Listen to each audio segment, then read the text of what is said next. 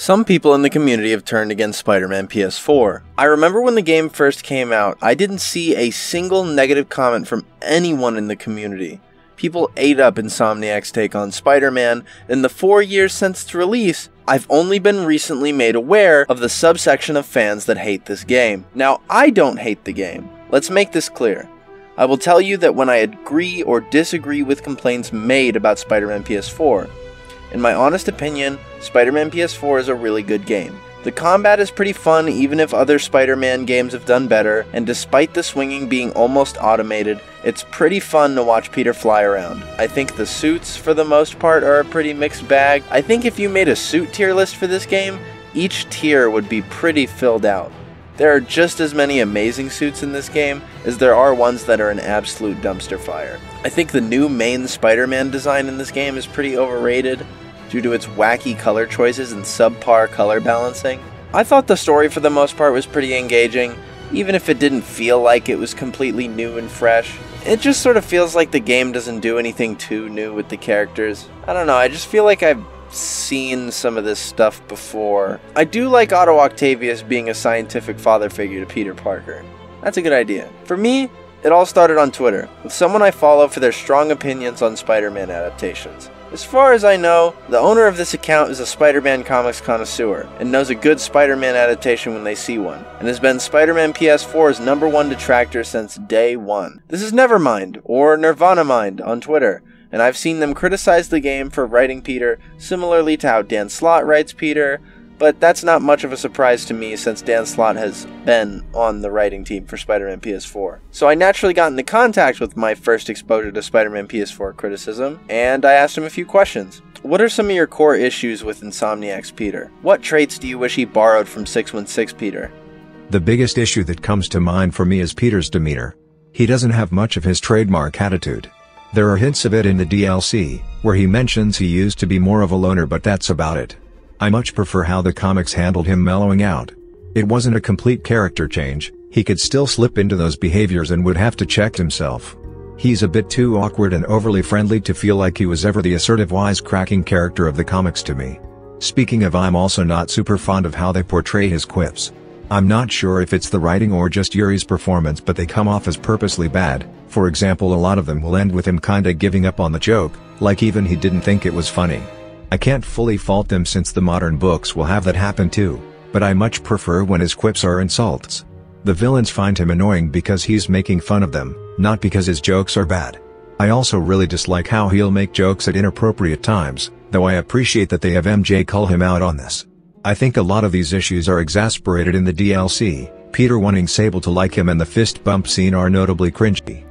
Do you dislike Yuri Lowenthal as Spider-Man? Not necessarily. I more dislike the direction he's given his performance. The early behind-the-scenes footage is good. Are there any adaptations you think come close to the source material in terms of faithfulness? My top picks are definitely the 90s animated series, the Neversoft games, Edge of Time, and Spider-Man 1 and 2 on console. Spectacular Spider-Man is also an honorable mention. I love the show but didn't include it on the main list because it changes a lot more with the lore than most of the others. Also, the episodes of the 60s show that are direct adaptations of the comics are also pretty good, though I wouldn't recommend them if you aren't willing to look past its dated nature. But that's as far as it went for me. Seeing occasional hate for Spider-Man PS4 on Twitter was the only criticism I'd hear. That was until SK, someone I had an admittedly pretty good faith Twitter argument with the other day, released a video detailing all the faults of the writing in Spider-Man PS4. Now this video is 2 hours long, so I'm essentially going to faithfully explain most of the points made in this video, and either agree and add more to what SK is saying, or disagree and give my reasons why. I'm not going to show clips from the video so that you're more encouraged to watch it yourself, and also because this video is 2 hours long, and I'm not going to download a 2 hour long video, I encourage you to watch this video despite its length, as it can definitely use some more views and likes. He probably would have gotten a little bit of more of those views if he let me make the thumbnail. Like, look at this beauty from last week. So one of the first things SK does in this video is point out how Spider-Man PS4 does things that the other movies get criticized for, but somehow this game gets off scot-free.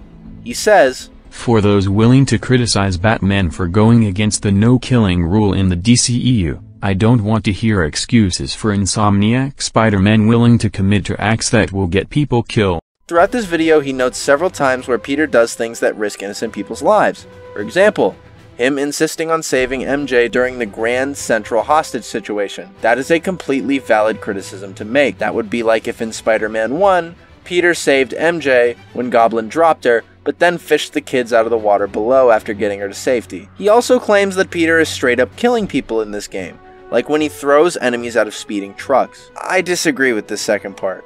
I think that sometimes you have to believe that people are still alive after this, because most living things within the Insomniac universe survive some pretty crazy shit. For example, Spider-Man. Not the man, the cat. This cat is able to sit in Spider-Man's backpack while resisting several G's of force, yet is completely fine after. This is an action that would kill a normal cat, just like how throwing a normal human out of a speeding car would be fatal. But I think if normal physics and biology were applied, you wouldn't have the best original design Insomniac's ever made in Miles Morales' Spider-Man, or the opening fight with Kingpin, or any of the finishers. But just in case that wasn't enough, here's another example. Falling can be pretty fatal for Spider-Man. There are several instances where Peter has almost fallen to his death. Falling from the sky and surviving the impact isn't really a normal thing Spider-Man can do.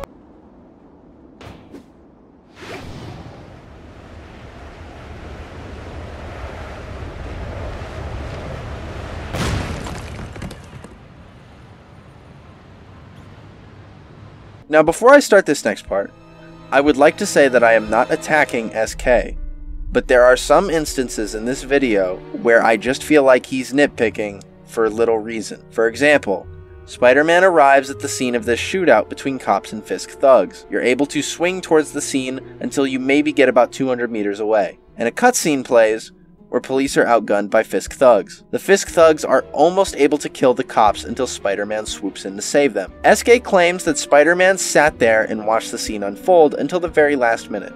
He then thoroughly criticizes the cops for putting themselves in stupid positions where Fisk thugs could kill them, and the Fisk thugs for not immediately killing the cops. Now, while I do agree that Spider-Man does take a comically long time to show up in this cutscene, I don't think it's because Insomniac wanted you to think that Peter sat there and waited. I think it's because Insomniac made this cutscene way too long. I think the point of this cutscene is to give Spider-Man a dramatic entrance and live off the hype of the opening of this game, and to make these cops look helpless so that Spider-Man looks more heroic. I just think that making the cops look helpless part was stretched out far too long. This cutscene is one of the examples of times I think SK spends way too much time focusing on unimportant issues, like the incompetence of police in this scene. I think I've made it very clear so far that a lot of the points people made against this game are valid, but if that's the case, why have I spent the last section defending the game? That's because while I think SK makes a lot of good points about the characters and some plot points, I think a lot of his criticisms are misplaced. I think more of his criticisms should focus on bad character writing, like how he rightly critiques the game for MJ not being made out to be in the wrong for sneaking into dangerous areas several times in the game. I think it'd be better if he focused more on those issues instead of complaining about how the collectible backpacks in the game expose Peter's identity. Plus, it's a video game collectible. I love those. They give you cool items from all over Peter's past. That's pretty cool.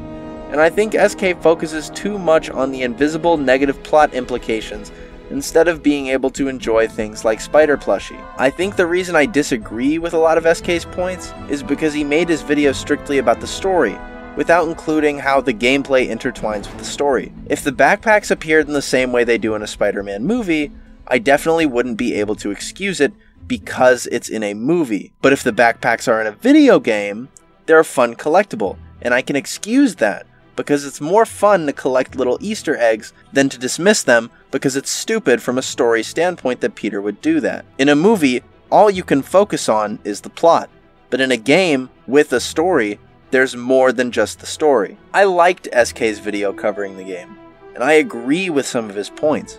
I think too much of the video is spent focusing on things that don't really deserve the runtime. Now, do I think that all this hate for Spider-Man PS4 is warranted?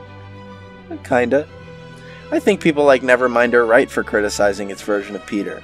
I think SK is right to point out how Peter's mischaracterization has massive implicative consequences, but I don't think it's a game worth hating completely. There's still a game in there that has love for the character, even if I hate a few of the Insomniac suits. There are a few that I love. There are several fun little Spider-Man Easter eggs within the backpacks of the game, and even some Peter Parker-based Easter eggs too. Well, I don't think this is the best Spider-Man game ever, or the best Spider-Man story. I think the bells and whistles that come with this game shouldn't be turned down just because you hate things about the story. But I guess I'm finally going to get to the point of all this. You're wrong about Spider-Man PS4 because you're probably either in one or two camps. You either think the game is perfect, or you think the game is dog shit. And I don't necessarily believe that either of those are true. You're wrong about Spider-Man PS4 because the game isn't perfect, but it's not that bad either.